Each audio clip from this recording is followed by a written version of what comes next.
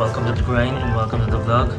This is the Kymco XciTing S400i, and this is perhaps at least an overkill type of scooter if you're going to ask me.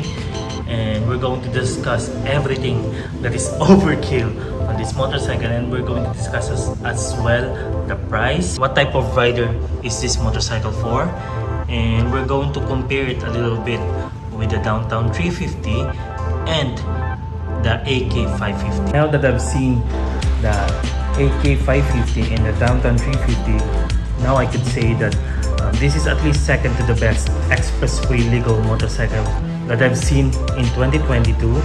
And the first one will be the AK550, obviously, but the beauty of this scooter is undeniable, as you're going to see. And like I said a while ago, why this is a little bit overkill, let's take a look at the size first. It has at least a very wide wheelbase. If you're going to check, this one is around 1500 mm, which you may compare with the other bigger bikes out there like the ZX14R or the Hayabusa or some bigger sport bikes. Another thing to mention, the seat. If you are a 5'6" tall biker like me and you are not that big, the seat is a little bit overkill and it's too thick for me. I think this is based on a sport touring type of motorcycle, which it provides comfortability. If you're going to check the pillion is not too thick, but it's too wide, at least for an Asian rider. I think this is built actually for bigger people, if you're going to ask me. And if you're going to check the grab bar on the pillion, it's also big.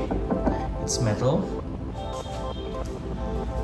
And the headlights on the rear, check it. It's big enough to be noticed, and it's all LED, by the way.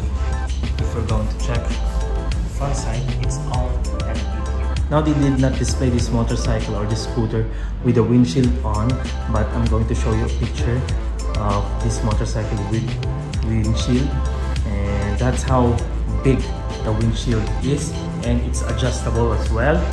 Now this is the thing that I'm going to mention when it comes to the step board, or when it comes to your riding comfortability, because if you're going to check, it's not too wide, but it's long enough. It can fit at least the foot of Shaquille O'Neal when it comes to the length, but when it comes to the width, I'm not quite sure. And you can go on this reference, size 9.5, and that's how you're gonna look at it. It's not too wide, but it's long enough for your ride. Seat height is only 805mm. It's not that high. If you're 5'6", you can almost flat foot it. But if you're on the range of 5'3" to 5'4", something like that, you may have to 1 foot this one butt cheek off, and 1 foot this one when it comes to the seat height, because the seat height is approachable, no doubt about that, but the problem is the seat is too thick. See? Too thick. Leading to the looks and the design, this is what I like about this scooter, and the same thing that I like about the AK550 when I saw it personally. Though they provide comfort on this side, if you set your eyes on the front side, definitely you're going to see a sport look. I like the way it looks. I like the way it's having an LED signal lights out there. The DRLs are LED, like I said a while ago. The two-tone color, if you're going to check, it's having a metallic gray on this part and a blue, matte blue on this part. For me not to complicate things, just take a look how it looks on each side. I mean, it's a very beautiful scooter, and this is what I like about sport bikes, this kind of looks. If you're going to check this kind of looks, this is almost sport bike feels. This part, this is not a sticker, but this looks like a carbon fiber hint. It's a plastic. This part right here, these are plastic, and it's also having a carbon fiber hint on this part. These are plastic. And if you're going to check the exhaust is a little bit overkill. It's too big, it's too wide. You gotta give it to the research and development when it comes to this exhaust, because they will not put a big exhaust if it's not reasonable. So I think it includes the performance of the scooter if you are going to discuss about the exhaust. There are very few to mention when it comes to the branding. There's no Kymco logo here, there's no K logo here, and that's what I like. It looks clean on the front side if you're going to ask me, but I like the way that they're reminding you that this is an expressway legal scooter, and I like the way they are reminding you that this is the S version. When you say XciTing S, it has Nodo and it has an ABS as well. We're going to check. This is the key. You're gonna have to unlock it. To do that, you're gonna have to twist it on the left, I think so, or twist it on the right. If you wanted to shut the key ignition on this motorcycle, all you have to do is press this yellow button to shut, and it will shut. To switch it on again, you're gonna have to twist it like that, and then put the key. So we're gonna have to check what's inside the seat.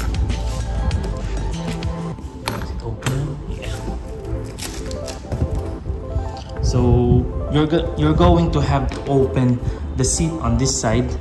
You cannot open it on this side, unlike the Downtown 350, which has a lot of luggage space. It has a pilot light. I believe this is called pilot light, and it has a thing that supports here. That's the space you will have if you're buying or if you're owning this motorcycle. I believe you cannot put a full face helmet on this one. And another thing, I'm going to compliment this motorcycle. This is a USB port. This is not a lighter jack, so it's good to know that it's a USB port. The pockets are deep on each side. The right side doesn't have any USB port. This part right here, gas tank. All right. And another thing I may comment with this heavy motorcycle, because this is 195 kilos, by the way, dry weight. And if you haven't watched how I center stand this motorcycle, go watch that video. It's very amusing. I thought I won't center stand this motorcycle, but it's so easy because the engine is on the rear, so it will be easy for you to center stand this motorcycle. Anyway, let's proceed here on this part. This is the cockpit. It has a Nodo. When you talk about the Nodo, it's at least one of the best technology that Kymco can offer. Apparently, I cannot show you right now. This motorcycle is brand new and it's not activated yet. So anyway, it's good to know that it's having something like that.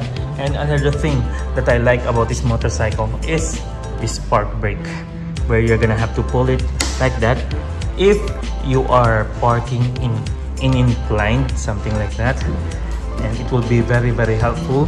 They did not display the side mirrors. I've seen at least 4 grips already coming from Kymco, and I've decided that the AK and the KRV are better grips on this one. Even the Downtown 350 are better grips than this one, but this is at least on the premium side if you're going to check. Yeah, it's still beautifully done.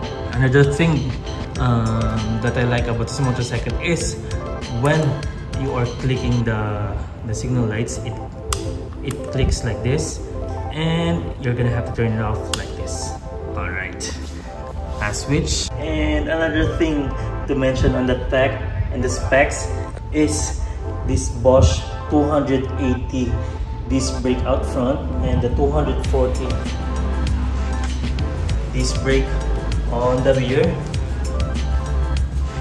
It's having a branding of Kymco, but these are Bosch actually, and the stopping power will be great because it's having a double disc brake. If you're going to check at least the size of the tires, this is 120/70, 15 on the front side, It's quite a thick tire if you're going to ask me.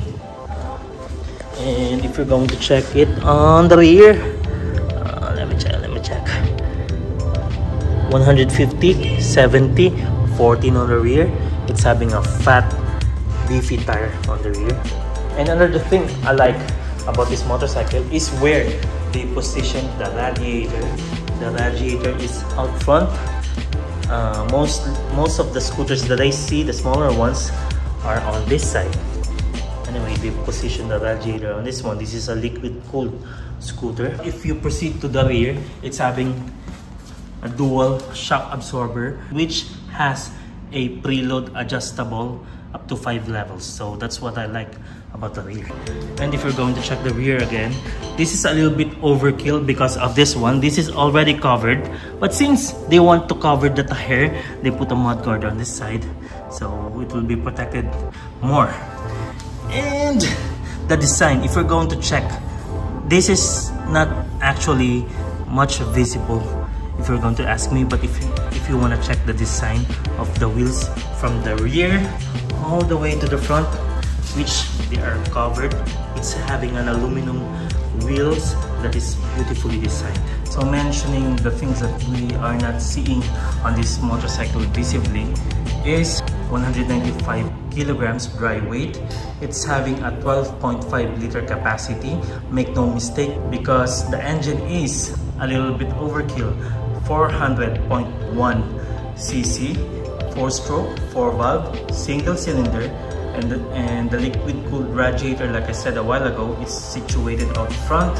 It's having a 36 horsepower at around 7,500 RPM, and it's having a 37 Newton meters of torque under 6,000 RPM. The fuel consumption is not the most practical, but at least you could ride 100 kilometers with only 3.78 liters. So you may ride at least 200 kilometers before thinking of refueling the tank. Now, if you are going to mention the price is around 359,000 pesos. It's slightly higher than the Kawasaki Ninja 400, which I truly like. It's 331,000 pesos. So if you're going to compare it along with the power, definitely the Ninja 400 is much more powerful. This is still a sport oriented, but it provides at least comfortability and technology. And the disc brake, it's having a dual disc brake on the front. That's what I like about this motorcycle. And the ABS technology is coming from the brand Bosch. It's having a Nodo Tech, which another thumbs up for me. And when it comes to the design, this is what I'm going to mention, because I'm not truly a big fan of scooter, but once I've seen the Kymco motorcycles or the Kymco scooters, I fell in love with them directly. I like personally the AK 550 and the KRV 180, but I'm gonna have to put this one in the second place under the AK 550 because of its expressway capability and of its looks as well. It looks like a totally different motorcycle if you're going to ask me.